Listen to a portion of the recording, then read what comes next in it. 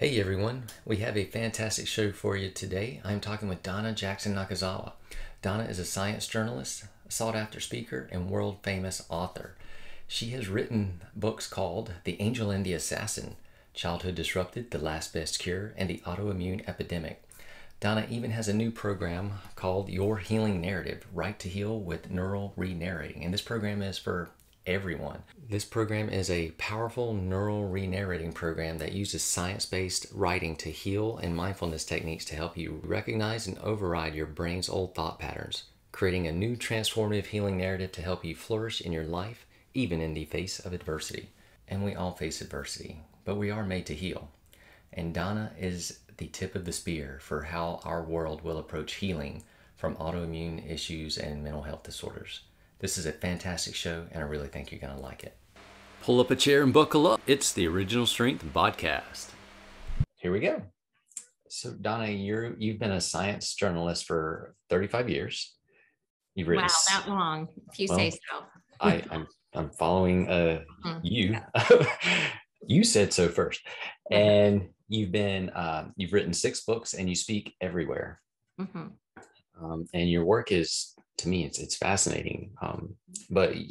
And I want to get into that. But first, if you don't mind sharing, you are no stranger to hardship and adversity. True. Do you mind sharing just a little bit about your background? Well, sure. So we think of adversity in many different ways, right? We think of emotional adversity, physical adversity, medical adversity, family adversity. So I think probably like a lot of your listeners, I'm no stranger to trauma and, origin stories growing up in a family, a newspaper family, but also a family of scientists. My dad died of a medical error when I was 12, almost 13, a couple of days before I turned 13. And it was really, really hard. My three older brothers and I had a long road ahead to kind of help each other through adolescence and college and lots of other things. And so my dad died of an autoimmune disease. I developed a series of autoimmune diseases when I was relatively young. I got a pacemaker in my 20s. I was paralyzed twice with a demyelinating neurological autoimmune disease, Guillain-Barré syndrome.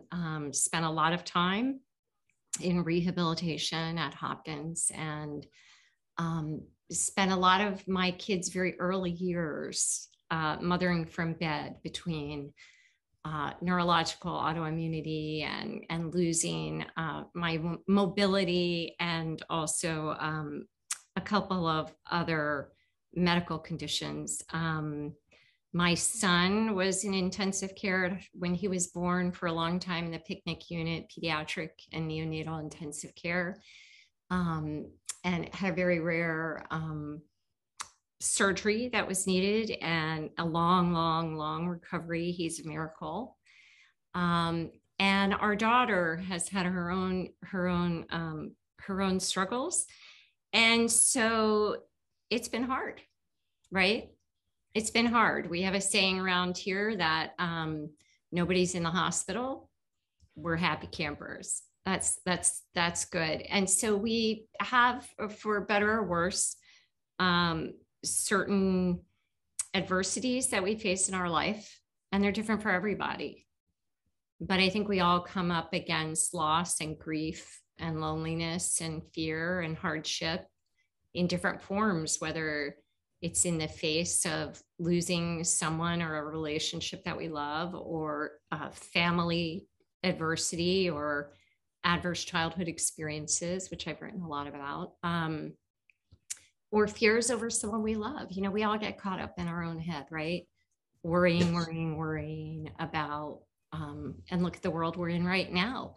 If you haven't faced adversity before, you're facing it right this minute because things are pretty bad out there. This is going to sound like an odd question. Do you have a tattoo? I do not have a tattoo. If you decide to get one, I think you should entertain the idea of a phoenix.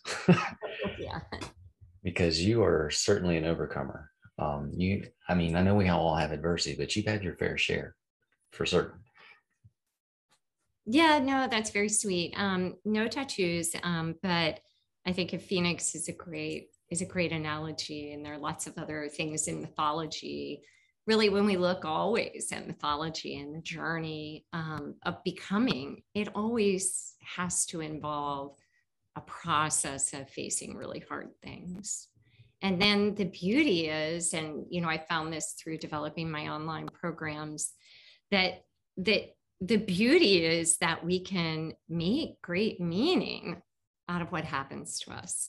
That's the beauty. Like, that's really the furthest edge of our development as humans, is to take adversity, which comes into every life, and create a narrative of meaning, which comes through understanding what happened, how it affected us, the depth with which it affected us, and going through that process, and then finding the connections and connecting the dots to the story we're living right here, right now, and making a meaning out of that. That kind of, I think, is one of the higher abilities of the human mind.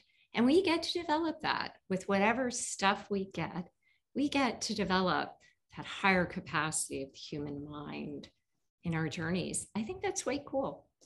That is super, super cool. And that it leads me to some questions. And I don't know if these are going to be in the right order, but There's no right order. Okay, good. Just like life, there's no right order, right? We don't get to control it. So how does trauma or adversity or just suck, how does that change our brain? Right. So we know that we have more than 2,500 studies looking at the relationship between childhood adversity and later mental and physical health problems through adolescence, young adulthood, and long into old age, actually. And you could name almost any adversity in childhood. And by adversity, I mean events either in one's household, what we think of as household dysfunction, growing up with a parent or caregiver who put you down a lot or made fun of you or humiliated you.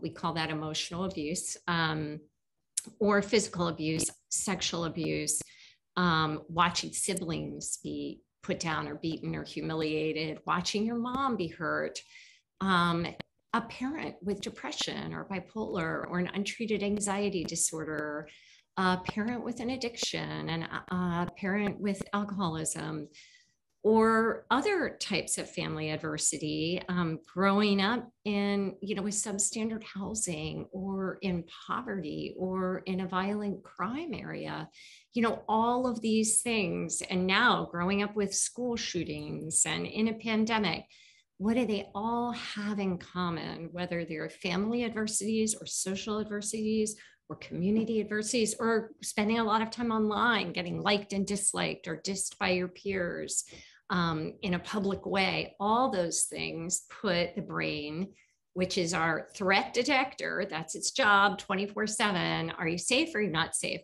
From the womb onward, your brain, as it develops, its job is to tell you if you're safe or not. Are you coming into a world that's safe when you're born? And once you're born, your number one job as a developing organism is for your brain to alert your nervous system and your body 24/7 through billions of clues and cues. Are you safe or not safe? And as you look at all of the adversities that we mentioned, the kind of common denominator of all of them is that they're sending a message to the body through the nervous system, which is regulated by processes in the brain that are detecting things we can't even see as we're talking right now, sending that message that it isn't safe for whatever reason. It's not safe to be who you are growing up. It's not safe to say what you feel in your family. It's not safe to talk to your dad when he's had a drink. It's not safe to tell your mom you don't like those shoes. It's not safe to go out in the street. It's not safe physiologically because there's not enough food to eat. All of those things sound really different, right? It's not safe to sit in your living room because your parent might make fun of you, or so on and so on. It's not safe to be 9 with your phone, which a lot of kids have phones at 9 because everyone is disliking the dress that you posted on social media. The more the brain gets these messages that life out there isn't safe, the more the brain gets stuck into fight, flight, freeze, which I'm sure all your listeners have heard of. 10 years ago when I was reporting on fight, flight, freeze in the autonomic nervous system, it was a very new concept. And thankfully today it's very, very, very well understood.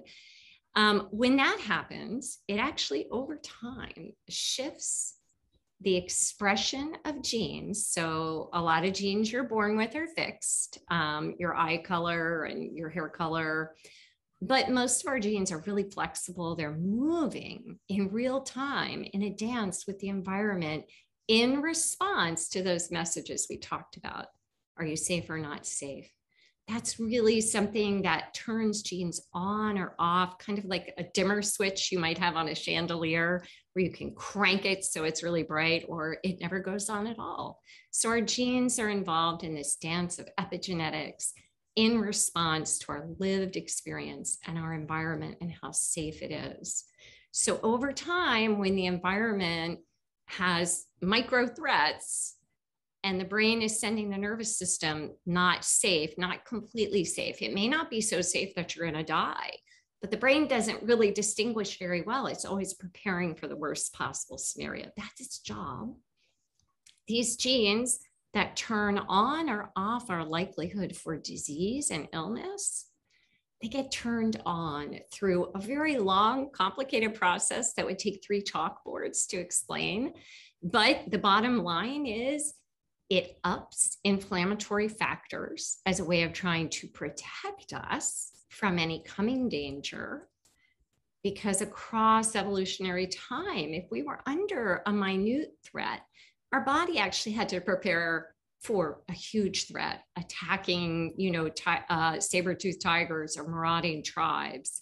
And the brain is really well developed over most of human history to take even micro threats very seriously for that reason. Even social threats or being socially dissed or put down, because across evolutionary time, if you were being socially dissed, you didn't get the food. You didn't get the protection of the tribe. You might even be isolated outside of the tribe and left to fend for yourself, upon which you would meet predators and marauding tribes, and you would have injuries and you would begin to starve and your immune system would have to rev up. So long way of saying, we detect threats. Threats talk to our immune system through our nervous system. They tell our immune system whether we should be active or inactive in case of worsening threats. The more this happens in a young child, the more those inflammatory factors send messages to the genes that oversee not only how much the immune system should stay ramped up, but these genes also over time turn on the likelihood of disease, including depression, Alzheimer's, bipolar disorder, autoimmune disease, cancer, heart disease. So that is about as simple as I could make it in 3 minutes. No, that's great. So do you think with the whole threat, no threat, safe, not safe job that the brain carries out, and you mentioned earlier when people are going through their own hardships or their own adversity, that they get caught up in their heads?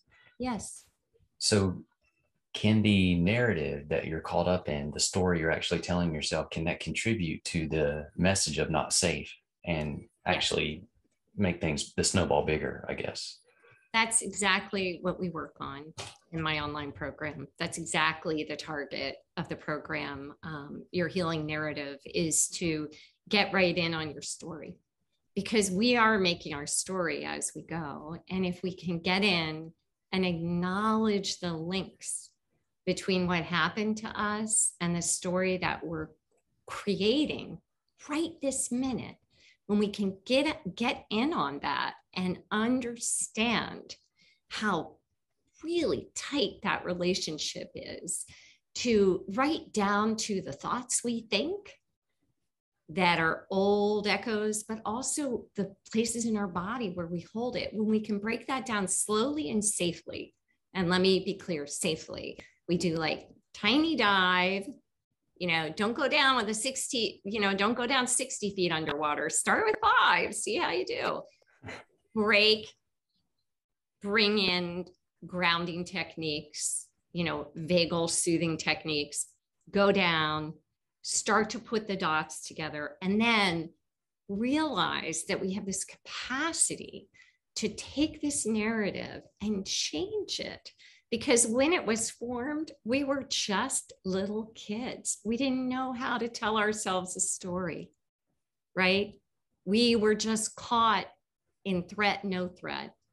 And if you are the protagonist of your own hero's journey, the journey you want to be telling yourself is not the one that's stuck in the mind of a child who is afraid. So, and you may have just answered this, but what is neural re-narrating? Oh, so in our program, your healing narrative, right to heal with neural re-narrating, I teach a whole bunch of science-based. Obviously, I'm a science nerd, right? I've been writing science books for a really long time. I've interviewed probably, and they're very good. Oh, thank you. 1,000 of the top neuroscientists and neuroimmunologists in the world, and they've taught me a few things, and I've taught myself a few things. And the distillation of it all, and I've listened to thousands of patients whose stories probably each person I work with in the course of writing a book, I listened to for months. I follow them for years. And I've learned, the distillation of getting people to tell their stories and knowing how we unlock the story is sort of combining that journalist's ability to unlock the truth. But then that's not enough. That's what I've found over the years. We have to get in and we have to re-narrate the story in our neural networks. And that's what neural re-narrating is. We actually have to get in a way that the brain will let us and allow us to do in science-based ways. And we have to get in and rewrite the narration in our neural structure. That's what neural re-narrating is. So in the healing, your healing narrative, you have two, well, maybe 3 versions, but you have one for professionals and one for individuals. Version 3 is coming. Yes, right. And that's for young ladies. Well, it is for women in trauma, and it's coinciding with the next book, which we'll talk about in a minute. Yes. So tell me, so the one for professionals. Yes. How is that structured, or who is that for? Obviously it's for professionals, but it's to help them. I appreciate that question. I get, my project manager gets a lot of emails about that. And we're actually in the process of doing a rewrite of the descriptions because it's a common question. It's such a good one, right? So as you mentioned at the outset, I lecture at a lot of universities, and I also lecture at a lot of medical schools. University of Arizona, Rutgers, Columbia, I can't name them all, but I work a lot with doctors and medical students in training. So one of the things that I've really come to, and similarly with organizations that provide continuing ed credits for psychotherapists, and therapists and social workers. We've done this workshop at Head Start for the state of California. So everywhere I go, I'm working with 2 different groups. One are individuals who are living their lives. They're not in a healing profession per se, but they're trying to be the best human, the best parent, the best partner they can. And their story of adversity is hanging them up, and they know it, right? We all know it. We all know when it's happening. And the other group is a little more blind to that because they've done something phenomenal. And that is they've made practical meaning out of their story of adversity by becoming a healer. They actually entered a healing profession. Often I find to have the ability to offer a sense of feeling seen and known and helped and recognized to another, the way that they wish they had felt growing up in their own home or community. And this is a way of making meaning out of our story. And it's a really powerful way to help others. And you do that through your work. And I think I do it through mine. It's a really powerful way, but it isn't the same as understanding our own wounding, going into our own narrative, unpacking it safely and in a scientifically safe way, and then connecting the dots, following the breadcrumbs to our lived responses and reactions and emotions right here tonight in our kitchen and in our living room with the people we love, and tomorrow morning with work we do and the people we interact with in our work and in love and in play. And so that understanding for the healing profession is there intellectually, but it's often not here. It's often not the place from which they're making their offering. And that means they've skipped over the most important step of all, other than recognition. And that is the step of offering that healing to themselves first and foremost. And I don't believe we can really be the healing force we want to be in the world until we've come to understand and make new meaning out of our own wounds that is encompassed with deep awareness, time, reflection, self-care. It's work, I'm not going to lie. It takes time. It's not in a minute, but until we engage in this process with a commitment to the self, with a loyalty to ourselves and our own story, I don't think we can ever be as effective in the stories of others as we may have set out to be. That took a very deep twist that I did not expect. Okay. That's pretty cool. So I'm going to spit this back out to you and you tell me if I'm on the right track or not. People that become healers are often steered towards healing because of their own past issues in their own life, yes, and they want to help others. Yes. So the healing narrative for professionals is for those people because they haven't necessarily actually healed themselves. It turns out we actually can't completely heal ourselves by healing others. It's great to want to try. Some of us try our whole lives, but it turns out it just doesn't really work that way. And when you see the transformation in medical students or therapists who've really gone through this process, I'll teach a group of med students the workshop that we're talking about, the program, Your Healing Narrative. And they've read my books and it's opened them. They may have had to read a book or two of mine to be part of whatever lecture or series we're doing. And they get it. They get it here. But then they do the work for themselves. And, I'm not in live classes anymore. I'm not in live auditoriums. I'm not in ballrooms, with looking out over a couple hundred or 1,000 people. I'm looking at Zoom, so it's harder to say. But the shift and the tears, there you can see. And then later, I call them these kids, which isn't really fair, but when they're medical students, they're kids to me. And they come back and they're like, wow, I couldn't be with my patients in the same way. Or a young therapist, who will be able to say, sitting in my room with my clients, I stopped resenting them. The transformation to the healing work than having another, and it goes way beyond physicians. Let me be clear. I do groups of educators, and we all get to a point where we're giving so much that you can't help but feel a sense of burnout, or even like, I can't take one more. I just can't take, like, I can't help one more person. I can't talk to one more troubled kid or troubled patient or troubled client. Everyone has their limits.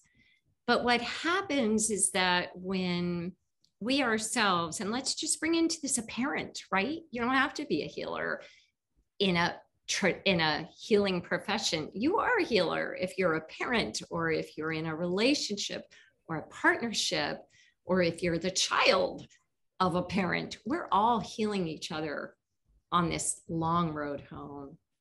We're all healing each other with our words and our conversations and our connections.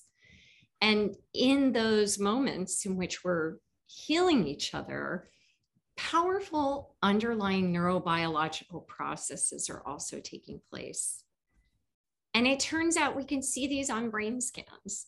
When we're really attuned to each other in this healing way, which I've found requires going through a process of understanding our own trauma, connecting the dots, revising and recreating a narrative from here as opposed to in the past, then we're in a place where the healing we offer has a depth and a quality that allows us to really be present with the other person. And they feel more seen and known and heard and valued. And guess what?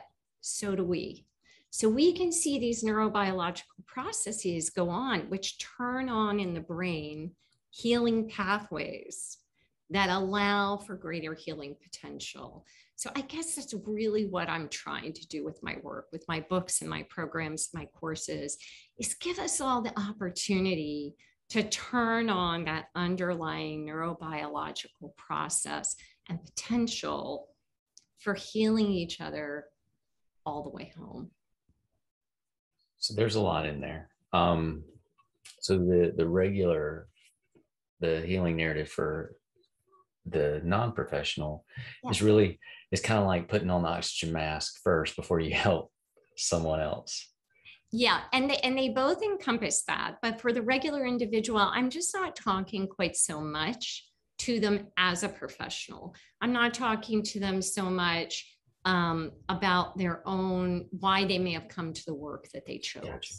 That's really the difference. The difference is not so much in the course material.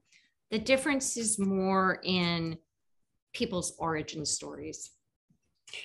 And so when you rewrite your narrative and you get a more, let's say, true or more pure narrative in the stories that you may have been telling yourself for years, then that can actually reverse the inflammation in the brain and set a cascade of healing in the brain and throughout the body. Well, it allows for a cascade of healing properties in the brain, which are, neurotransmitters and oxytocin and other really great hormones, which are the antithesis of fight, flight, freeze, right? Fight, flight, freeze is when your sympathetic nervous system at the SNS, or what I call the stress now system, gets locked on. And the other half of our nervous system is called the parasympathetic nervous system, or the PNS. And I call that the per-now system, the PNS, because it's a lot for people to remember, all the scientific titles. But so the per-now system, when we could turn that on, it is an anti-inflammatory process. We call up the body's deeply powerful hormones and neurochemicals, and that shifts neurotransmitters. And over time, we can literally see levels of inflammation go down when we activate the parasympathetic nervous system. So there are lots of tricks for doing that through the body. I bet you're no stranger to a bunch of them, getting in through the vagal system, getting in through the psoas. There are a whole bunch of ways to release trauma and anxiety through the body. And so, yeah, you've got it. Awesome. So a lot of what you're talking about, and I know this is gonna, I get all weird. But it sounds like you're helping a person create the opportunity through your program to really learn to love themselves. Yes, that's right. Which, it brings up that in the Bible, it says, perfect love casts out fear, and fear is not safe. But so love is safe. Mm-hmm. So you're just helping people create that opportunity to create safety and through love. And that's right. We can be safe with ourselves. It's not easy. It's not easy to be safe with ourselves in our own little heads. It's not easy, especially now. It's really difficult. How do you think social media took over the world? Because social media has a wonderful algorithm for creating fear and unsafety. Chicken and our Little brain syndrome. latch onto it. And we can't let it go. It's like when McDonald's figured out the perfect blend of fat and oil and salt and sugar, and your brain can't let go of it when it gets it. And so, yeah, it's not so easy to feel safe right here. And that's the goal. See, to get rid of the fear-making details and to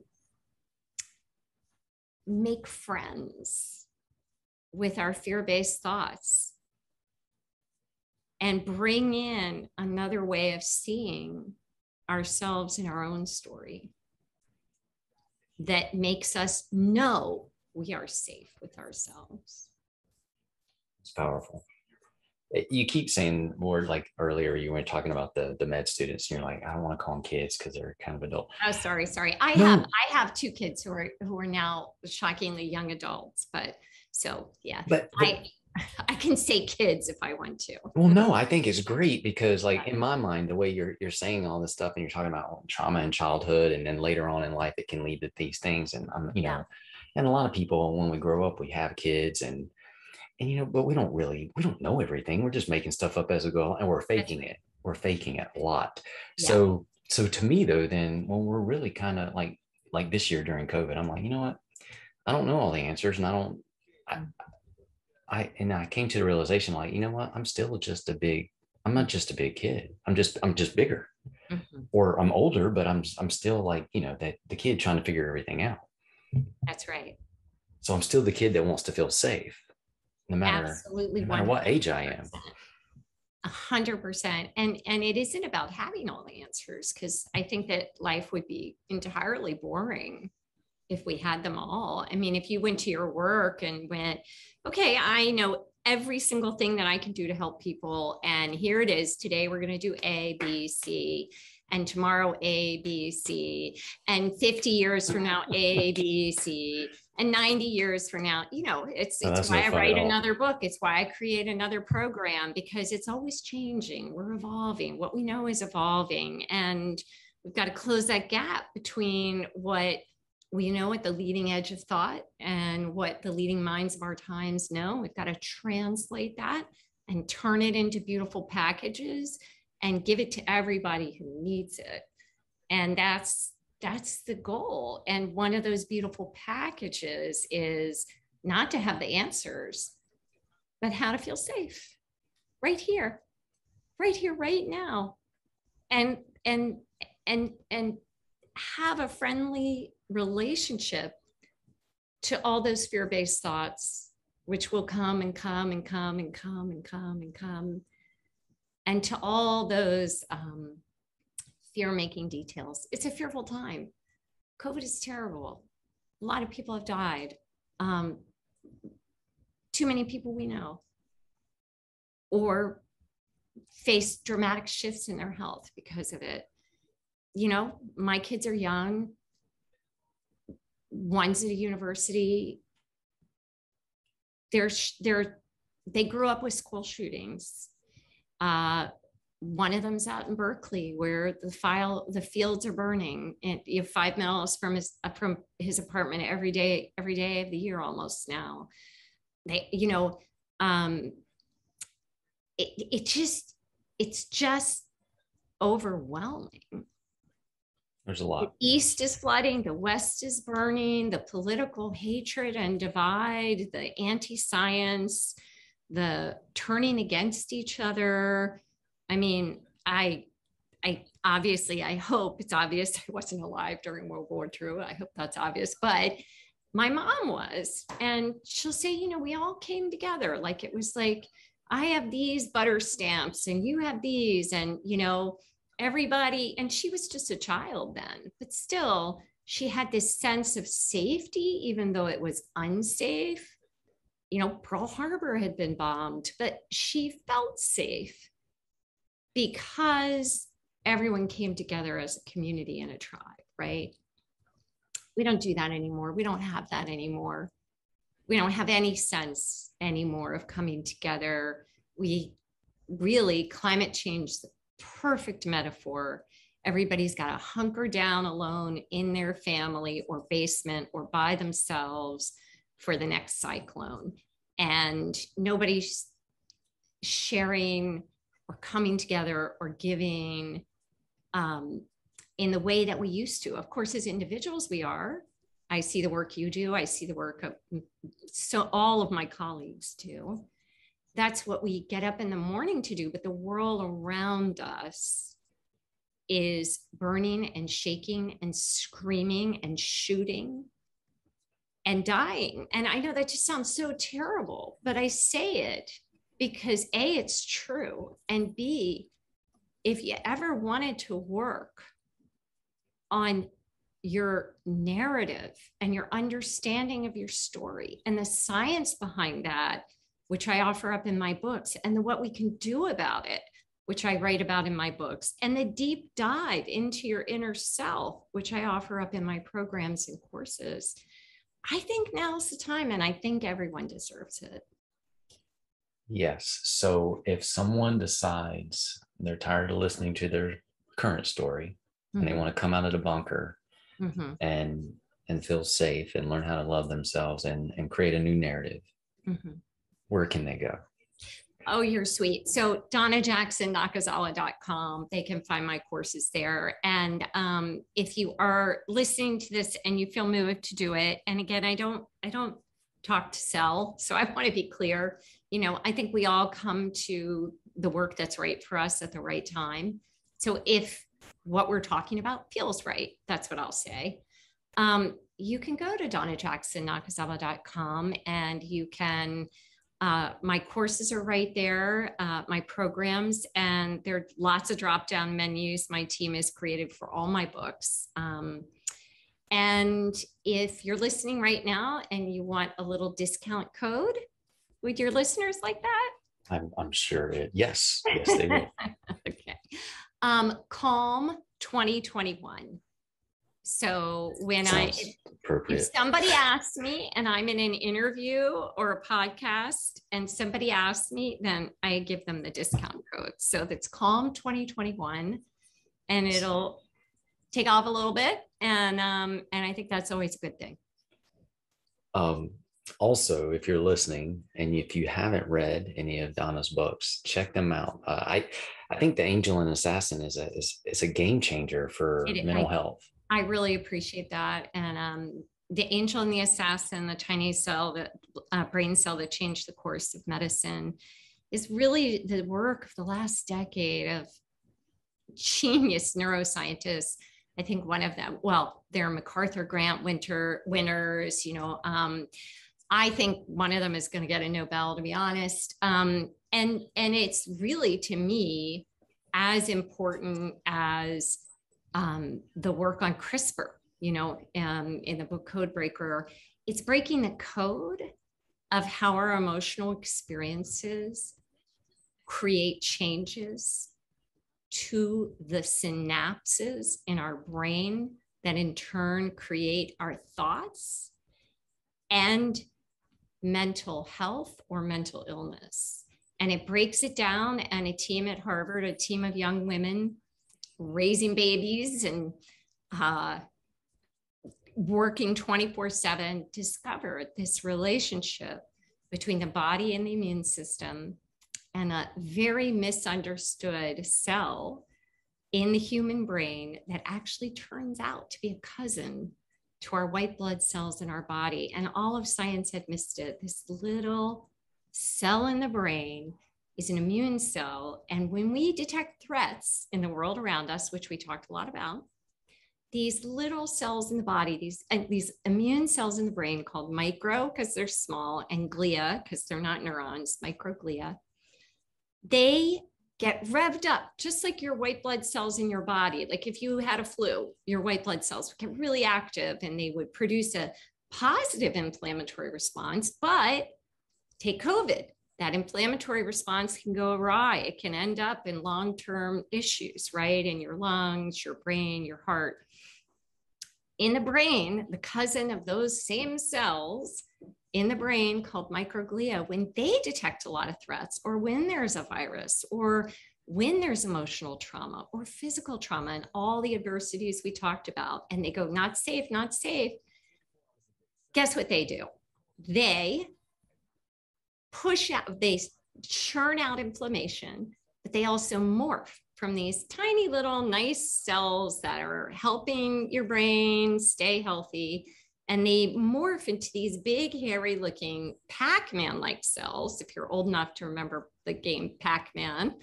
And they chomp up our neural tissue. They chomp up our synapses. And then you can see in brain scans, this loss of synaptic activity is the same loss we see in brain scans in individuals suffering from depressive episodes, anxiety disorders, PTSD, Alzheimer's, bipolar disorder, OCD, and I could go on and on. But once we get it, that our brain is an immune organ, it is dancing with our environment. It's our seventh sense telling us 24/7 whether we're safe, that it's all happening there, that's the origin story of our safety, and that it's tied inextricably and completely interwoven with our immune system. Once we get that, we can go, hey, I'm the driver. I'm the driver of my immune system in my body. I can affect my immune system in my body through 100 different ways. I'm also the driver of the health of my brain. If my brain is an immune organ and we missed it for 300 years, then I can have an effect on its health and well-being. How do I want to do that? Yes. And I and that's it. Like, I think it takes what we have always thought could happen to us, where we're helpless, but it puts us back in the seat where we're hopeful. That's right. Because the body can heal. The body and the brain can heal. Yes. The body and the brain can heal. We're very neuroplastic. We wouldn't have survived as a species this long if we weren't highly neuroplastic, if we weren't always changing and adapting. And how powerful to turn that and flip it so that the change and the adaptation is happening with us, with ourselves, and how we are with ourselves, and in all the micro changes that we choose to make in our own lives. And of course, in my books, I cover many, many, many different ways to do this. Yes. I don't just drop people off with the science. We're coming up with different ways every day that we can begin to make these micro changes. And some of them we can do on our own. Some of them we need help with. But knowing that is really powerful. It is. A driver to go and make the change. So read Donna's books, check out her new program.